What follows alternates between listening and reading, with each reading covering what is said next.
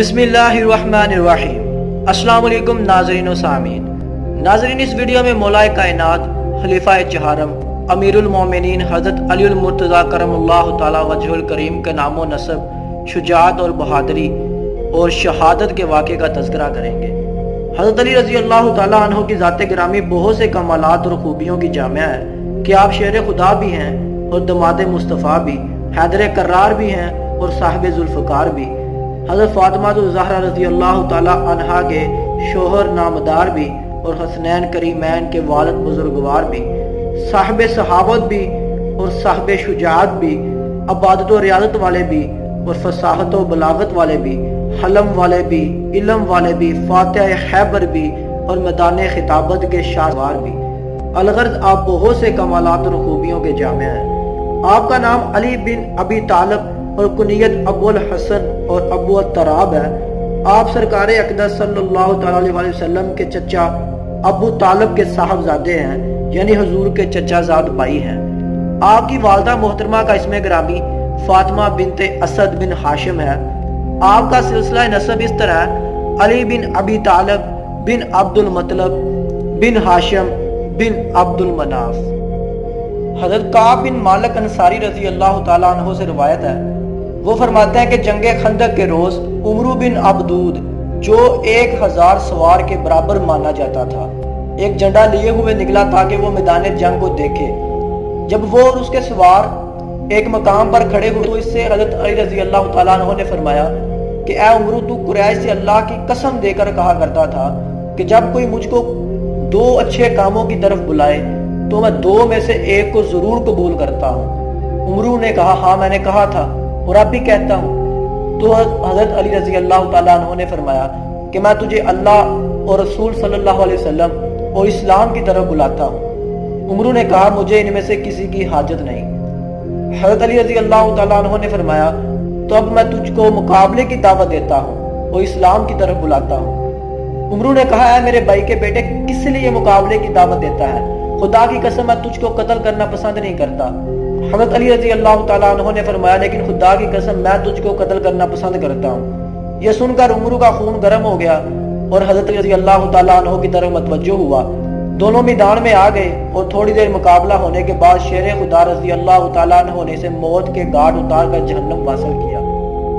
ایک اور راوی محمد بن اسحاق کہتے ہیں کہ عمرو بن عبدود میدان میں اس طرح نکلا کہ لوہے کی زریں پہنے ہوئے تھا، اور اس نے بلند آواز سے کہا، ہے کوئی جو میرے مقابلے میں آئے؟ اس آواز کو سن کر حضرت علی رضی اللہ تعالیٰ عنہ کھڑے ہوئے اور مقابلے کے لیے حضور اکرم صلی اللہ تعالیٰ علیہ وسلم سے اجازت طلب کی۔ آپ نے فرمایا، علی بیٹھ جاؤ، یہ عمرو بن عبدود ہے۔ دوسری بار پھر عمرو نے آواز دی کہ میرے مقابلے کے لیے کون آتا ہے، اور مسلمانوں کو ملامت کرنی شروع کی۔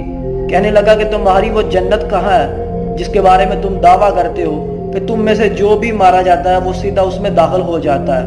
میرے مقابلے کے لیے کسی کو کیوں نہیں کھڑا کرتے ہو؟ دوبارہ پھر حضرت علی رضی اللہ تعالیٰ عنہ کھڑے ہوئے اور آپ صلی اللہ علیہ وسلم سے اجازت طلب کی، مگر آپ نے پھر وہی فرمایا کہ بیٹھ جاؤ۔ تیسری بار عمرو نے پھر وہی آواز دی اور کچھ اشعار پڑھے۔ راوی کا بیان ہے کہ تیسری بار پھر حضرت علی رضی اللہ تعالیٰ عنہ کھڑے ہوئے اور آپ صلی اللہ علیہ وسلم سے اجازت طلب کی اور فرمایا کہ میں اس کے مقابلے کے لیے نکلوں گا۔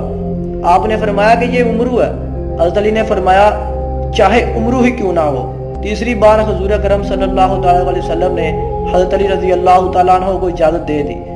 حضرت علی چل کر اس کے سامنے پہنچے۔ عمرو نے پوچھا کہ تو کون ہے؟ آپ نے فرمایا، میں علی ہوں۔ اس نے کہا، عبد المناف کے بیٹے؟ آپ نے فرمایا، میں علی بن ابی طالب ہوں۔ اس نے کہا، میرے بھائی کے بیٹے، تیرے چچاؤں میں سے ایسے بھی تو ہیں جو عمر میں تجھ سے زیادہ ہیں۔ میں تیرا خون بہانا نہیں چاہتا، میں تیرے خون بہانے کو برا سمجھتا ہوں۔ حضرت علی رضی اللہ تعالیٰ عنہ نے فرمایا، مگر خدا کی قسم میں تیرا خون بہانے کو کتن برا نہیں سمجھتا۔ یہ سن کر وہ غصے سے تل ملا اٹھا، گھوڑے سے اتر کر آگ کے شعلوں جیسی تلوار نکالی، حضرت علی رضی اللہ تعالیٰ عنہ کی طرف لپکا اور ایسا زبردست وار کیا کہ آپ نے ڈھال پر روکا تو تلوار اسے پھاڑ کر گھس گئی، یہاں تک کہ آپ کے سر پر لگی اور زخمی کر دیا۔ اب شیر خدا نے سنبھل کر اس کے کندھے کی رگ پر ایسی تلوار ماری کہ وہ گر پڑا اور غبار اڑا۔ رسول اللہ صلی اللہ علیہ وسلم نے نعرہ تکبیر سنا، جس سے معلوم ہوا کہ حضرت علی رضی اللہ تعالیٰ عنہ نے اسے جہنم میں پہنچا دیا۔ شیر خدا کی اس بہادری اور شجاعت دیکھ کر میدان جنگ کا ایک ایک ذرہ زبان خال سے پکار اٹھا، شاہ مردہ، شیر یزداں، قوت پروردگار، لا فتح الا علی، لا سیف الا ذوالفقار۔ یعنی حضرت علی بہادروں کے بادشاہ، خدا کے شیر اور قوت پروردگار ہیں، ان کے جیسا کوئی جوان نہیں اور ذوالفقار جیسی کوئی تلوار نہیں۔ اسی طرح جنگ خیبر کے موقع پر بھی حضرت علی رضی اللہ تعالیٰ عنہ نے شجاعت اور بہادری کے وہ جوہر دکھائے جس کا ذکر ہمیشہ باقی رہے گا اور لوگوں کے دلوں میں جوش و جذبہ ولولہ پیدا کرتا رہے گا۔ خیبر کا وہ قلعہ جو مرحب کا پایا تخت تھا، اس کو فتح کرنا آسان نہ تھا۔ آپ صلی اللہ علیہ وسلم نے جھنڈا ایک دن حضرت ابو بکر صدیق رضی اللہ تعالیٰ عنہ کو نائب فرمایا تو دوسرے دن جھنڈا حضرت عمر فاروق رضی اللہ تعالیٰ عنہ کو نائب فرمایا، لیکن فاتح خیبر ہونا تو کسی اور کا مقدر ہو چکا تھا۔ جب اس مہم میں کافی دیر ہوئی تو آپ صلی اللہ علیہ وسلم نے فرمایا کہ میں کل جھنڈا ایک ایسے شخص کو عطا فرماؤں گا جس کے ہاتھ پر اللہ تعالیٰ فتح نصیب فرمائے گا۔ وہ شخص اللہ اور رسول صلی اللہ علیہ وسلم کو محبوب رکھتا ہے اور اللہ اور رسول صلی اللہ علیہ وسلم اس کو محبوب رکھتے ہیں۔ اس خوشخبری کو سن کر صحابہ کرام نے وہ رات بڑی بے قراری میں کاٹی، اس لیے کہ ہر صحابی کی یہ تمنا تھی کہ کاش کل صبح رسول اللہ صلی اللہ علیہ وسلم جھنڈا ہمیں عنایت فرمائے۔